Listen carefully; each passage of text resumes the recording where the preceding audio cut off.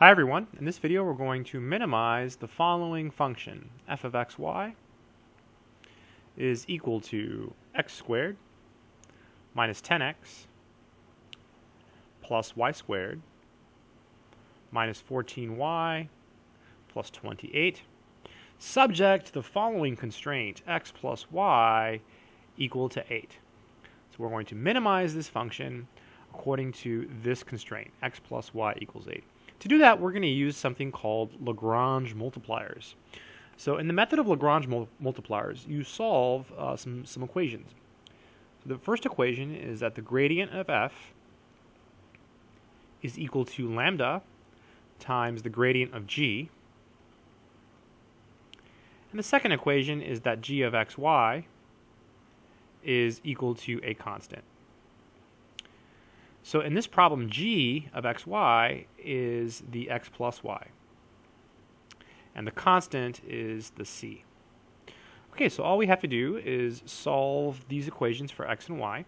Once we get x and y, we plug them back into our function, and then we have our minimum. So recall the gradient of a function is the vector whose components are the first partial derivatives. So the first partial derivative of f with respect to x is the first component, and the partial derivative of f with respect to y is the second component. Likewise, here we have lambda, and then we have g sub x, and then g sub y. Okay, so let's go ahead and work this out. So f sub x, well, when we take the partial with respect to x, everything is constant except x. So the derivative of x squared is 2x, and the derivative of negative 10x is negative 10. Everything else is going to be 0. And when we compute the partial derivative of f with respect to y, all of the x's go away. So the derivative of y squared is 2y. And the derivative of negative 14y is negative 14. Everything else is 0 because it's constant. This is equal to lambda. See, g sub x, that's simply going to be 1. The derivative of x is 1. The derivative of y is 0, so we won't bother to write it.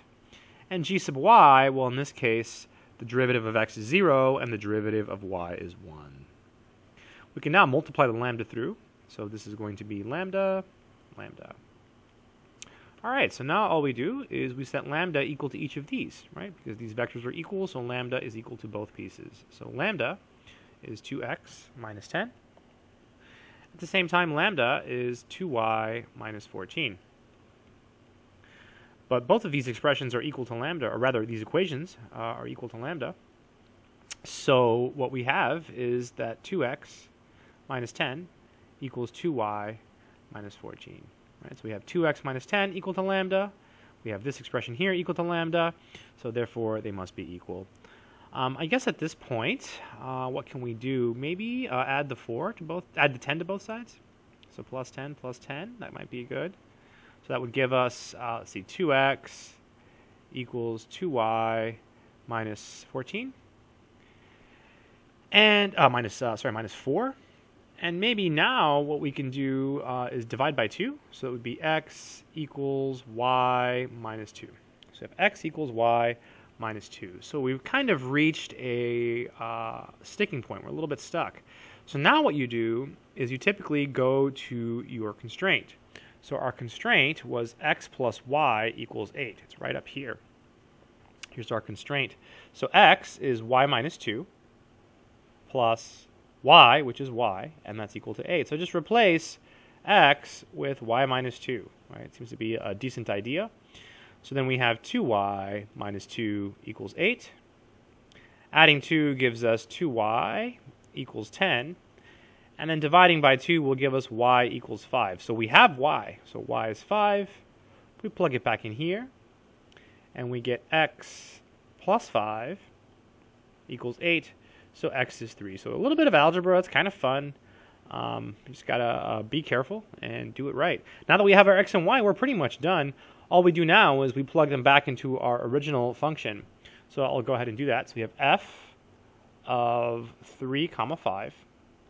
This will be 3 squared minus 10 times 3 plus, and then y was 5, so 5 squared minus 14 times 5 plus 28. And I'm going to go ahead and just type this into my calculator to make sure we get a nice answer. 9 minus 30 plus 25 minus 14 times 5 plus 28. I got negative 38, which is the correct answer. So negative 38. So that is the minimum.